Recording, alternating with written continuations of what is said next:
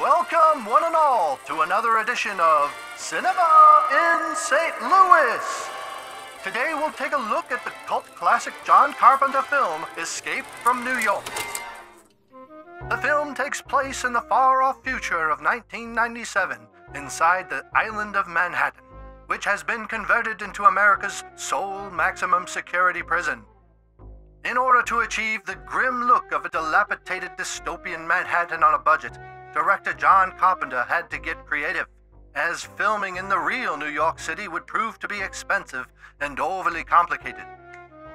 He ended up filming much of the picture in our very own downtown St. Louis, which had just been devastated by the massive fire in the Heyday Shoe Building on April 2nd, 1976. The fire destroyed the building and quickly spread across Locust Street, leaving a wake of destruction in its path. What resulted was the perfect location for the setting of Escape from New York. Flash forward a few years to 1980, and the filming began in downtown St. Louis on Locust Street. The area was still in such disarray that it has been said that the locals didn't even hardly notice the destroyed plane that was used for the production. While the devastation of the fire has been cleaned up since then, with a keen eye you might spot some familiar sights. You might recognize our wonderful Schlafly Taproom building as Snake wanders through the flame-lit streets, one of the structures that survived the Heyday blaze. Another familiar locale is the beautiful Fox Theater on Grand Avenue.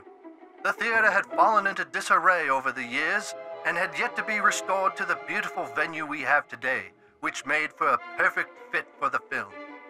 The interior as well as the exterior of Union Station also made for a great setting for the famous fight to the death.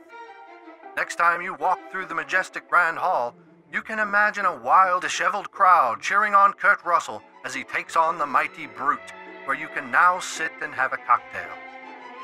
Finally, the exciting climactic chase scene of the film takes us north of the city to the historic Chain of Rocks Bridge of Route 66 fame.